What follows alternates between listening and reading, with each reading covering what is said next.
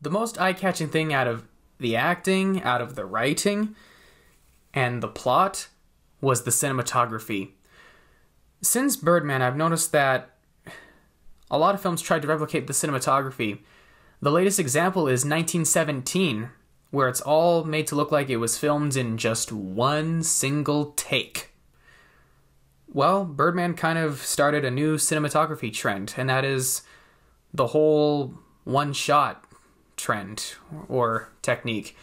The whole movie was made to look like it was shot in just a single take, when in real life, it was probably cut here and there, you know?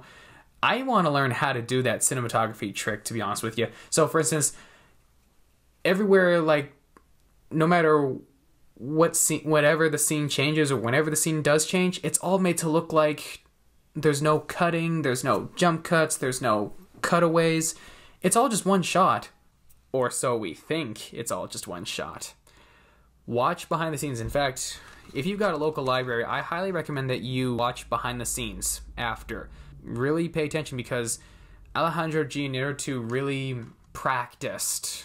Now, this movie actually did win the Academy Award for Best Cinematography, which it absolutely deserved. Because since Birdman, a lot of directors of photography are trying to replicate that very technique. And 1917 was our most recent hit. It really was a big winner at the Academy Awards. I think it really did deserve the Best Picture. Well, I mean, yeah, I know there are scenes that are ridiculously hilarious, unnecessary, and all in all, I really loved the movie from start to finish. It's one of my all-time favorite movies of all time, and I actually got this as a gift from a family member. In fact, on the wish list that I got, on the gift wish list, I actually asked that it would have the Academy Awards symbol on it, and yeah, I got it. So, yep, I like to proudly display it in my collection of all-time favorite movies. I keep it in a nice safe somewhere secret. So, that is Birdman.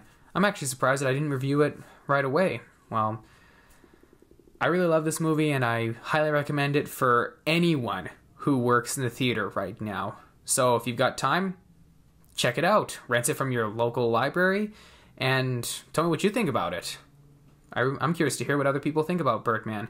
My aunt, she kind of thought, it was a bit weird. My uncle sure liked it. I think people will enjoy this more when you understand Broadway theater or those who worked in the theater. So I always like to say this is a theater movie, a movie about us who worked in the live theater.